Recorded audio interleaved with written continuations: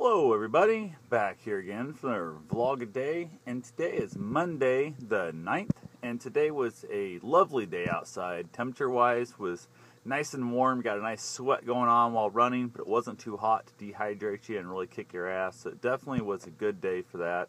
Nice little breeze, not a lot going on, but I got up, had a kind of a weird night. The dog was up and down all night long, so I was not sleeping a lot. He was whimpering and whining, wanting to go out a lot and that kind of thing, so it was kind of a crappy sleeping night, but it happens. What can you do? So I end up heading over to my ex's today. I guess she hurt her back or some junk and wanted me to mow her yard for her, so I said that's no problem. So I headed over there today, got her yard mowed up. I have my real push mower that I didn't feel like using because her grass was way too tall. She let it outgrow way too much. So I used her push mower. Thing's a complete pile of junk. So I actually drug it back home behind my recumbent bike and sharpened the blades, cleaned the air filters, did some general little crappy maintenance to it. Then also while I was here, I used it to mow down some of the brush type area on the side of my creek that my real type mower just was not going to do well. I was going to get a sickle and just like hand chop it down, but I thought, hell, I got the mower here anyway. So I went ahead and did that, and then I took the mower back over, weeded around her place and that. Her weed eater also is broke. I don't know what the hell's going on with that thing, but I went ahead and took my hand trimmers over there because I went all gasless this year on my yard. So I don't even have a string trimmer. I just have like these giant like hedge trimmers that I use for weed eating. And it made pretty quick work of most of her stuff over there. Trimmed up a bunch of trees that are overgrown, looking all crazy and ridiculous. So I chopped that back, and she's got a whole truck bed full of brush now that I figure, it's her fault, problem to get rid of it. So I went ahead and just stuffed it on the back of her truck and thought, what the hell. So got that all taken care of. Between that, came back home, finished up mowing my yard. I ended up spending about 5 hours push mowing yards today. Luckily though, a small chunk of that, I guess, was with an actual power mower and not the real style, so it's a little bit easier to push.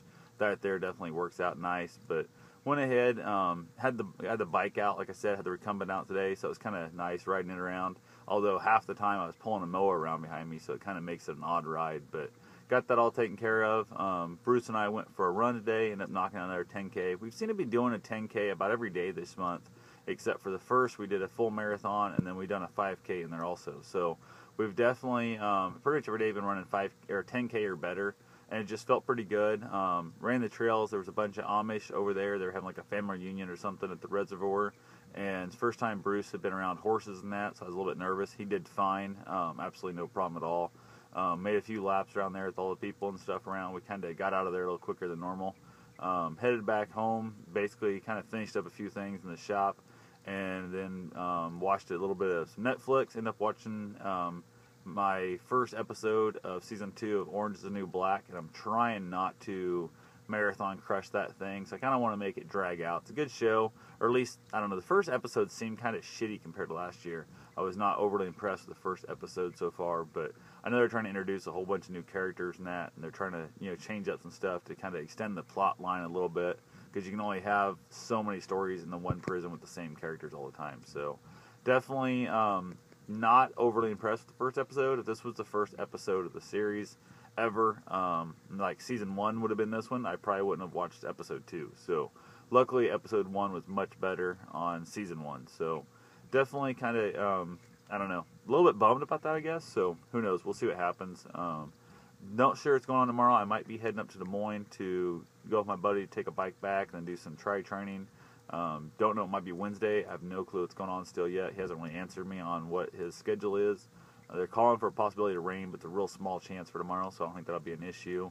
And then I've got a lady who's wanting to come over and look at a bunch of my stuff that I've got, some old antiques and different things she's wanting to look at buying, and I got to figure out when that's going to happen. I'm still waiting for my buddy to make a decision. So if you don't make it if I don't have an email, I guess, when I get up what's going on, I'm going to skip tomorrow and just try and get a hold of that lady and have her come meet me tomorrow to look at all that stuff. So anyway, that's pretty much all I've got for now. I will talk to you guys tomorrow. Have yourself a safe and wonderful day. Thanks for watching.